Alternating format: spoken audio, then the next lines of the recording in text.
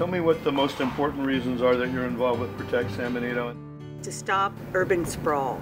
Our Board of Supervisors and even our City Council, they just want to make San Benito a twin city of San Jose. They just want to pave it all.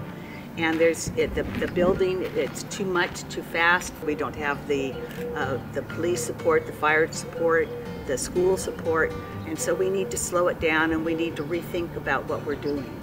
Every development interest sees us as the area close to Silicon Valley as the place to put massive housing developments, dump their garbage in a garbage mountain, mine our rivers for sand and gravel for construction up there. In a lot of ways, we're viewed as a nearby third world nation. San Benito is the fastest growing county in the state. It's lost 43% of its farmland. If we do nothing, all of the farmland will be lost to development. Hollister and San Juan Bautista will pave most of North County and stretch south toward Pinnacles. Salinas and Gilroy will expand too, and all 4 cities will merge.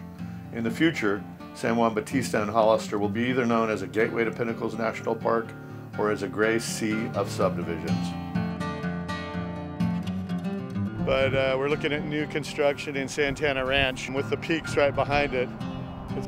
Hollister is really one of the major reasons that the slow growth movement is gaining steam in San Benito County. When we were kids growing up in Hollister, every kid in town had a job cutting apricots in the summertime for your school clothes. And that's gone. And so folks who came here to live in a beautiful place are finding that they're sitting on the highway sometimes for an hour and a half just to go